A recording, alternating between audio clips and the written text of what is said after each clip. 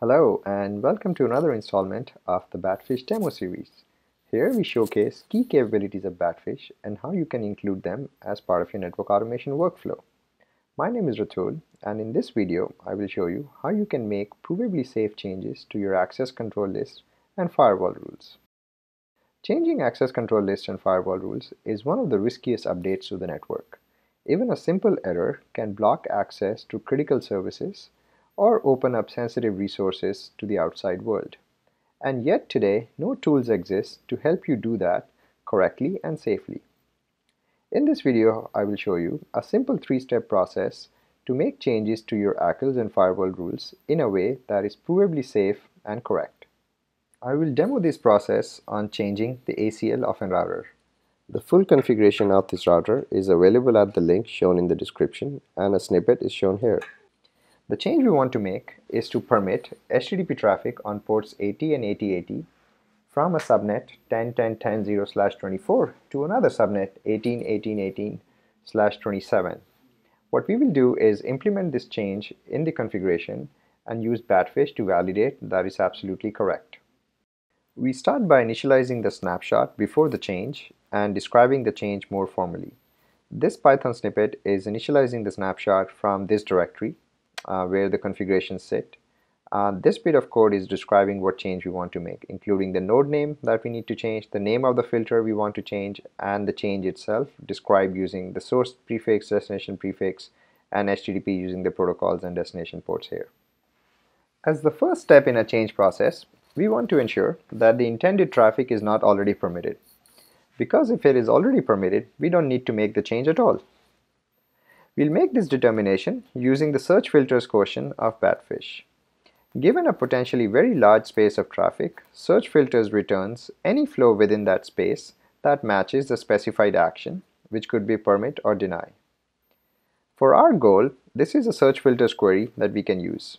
What this query is doing is searching for any flows in this traffic, which is a change traffic, on this filter on this node, and the action is permit. So we are looking for any flow within this space that is permitted in the current snapshot that we have initialized for Batfish. So let's run this query. Since we did not get any flow, what we know now with certainty is that no flow in this space is permitted. If we were to get some flow, we may want to delete the ACL lines that permitted the flow. Luckily in our case, no flow is permitted, so we can proceed to step 2. The second step in our process is to implement the change and to make sure that the intended traffic is permitted in the change we made. I have already implemented the change as it's shown by the diff here. This snippet now is loading that change from the path here and giving it a name candidate1. And this query here is asking us to find any flows in this space which are denied. So basically we are asking search filters to tell us if there is any flow in the change traffic space that will now be denied in the candidate1 space. Let's run this query. Since we got back no flows, we have the guarantee that no flow in the change traffic space is denied. That is, all of them are actually permitted. So that's good. So our change is correctly permitting all the traffic we wanted to permit. The third and the final step of our change process is to ensure that no collateral damage has occurred. That is, no traffic outside of the intended space has been accidentally permitted or denied. When manually reviewing changes, engineers often stop at looking whether intended traffic has been correctly permitted or not. However, for correctness, we must also make sure that any traffic outside of the intended space has not been impacted.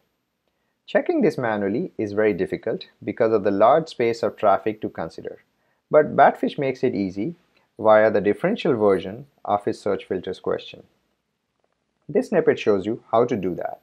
What it's doing is that it's searching for flows outside of the change traffic space by virtue of this invert search flag, and it's comparing the two snapshots, candidate1 and the original one, and asking search filters quotient to return any flow outside of the space that is treated differently by these two snapshots.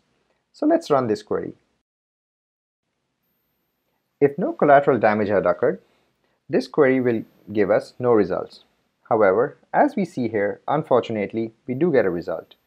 In particular, this result is showing is that for this flow, the base action, which corresponds to the candidate snapshot, is permit, and the delta action, which corresponds to the reference snapshot here, is denied.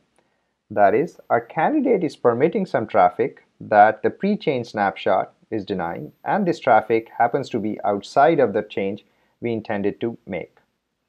If we look at this flow space carefully, we'll realize what happened. This flow space corresponds to destination 18.18.18.32, which is actually broader than the destination space we wanted to permit. So as seen by the change request and the diff here, we can see that we wanted to permit /27, but we've accidentally permitted /26. And this destination sits in that space in there. So what has happened? So we've essentially allowed more flows than we wanted to allow. We should now go fix this, make another candidate change, and reanalyze it with Batfish. That is, we need to go back to step 2. Assume now that we have implemented another candidate change to fix that error, and this change is shown by the diff here. As before, we will load this change into Batfish while this change is sitting at this path here and ask the same query that we asked in step 2 before. So let's run this query.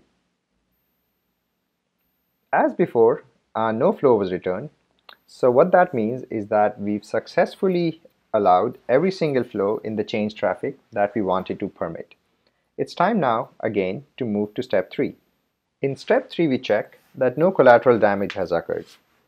As before, we'll run the same query, except this time we will compare the candidate 2 snapshot with the pre-change snapshot. So if you run this query, this is what happens. Since we got no flows, what this means is that no collateral damage has occurred and our change is perfectly correct. To summarize, in this video I showed you how you can make changes to your ACLs and firewall rules in a provably safe and correct manner. In particular, this is a 3-step process. We first check that the intended traffic does not already match the desired action. Second, we check that the intended traffic is treated correctly by the candidate change that we make.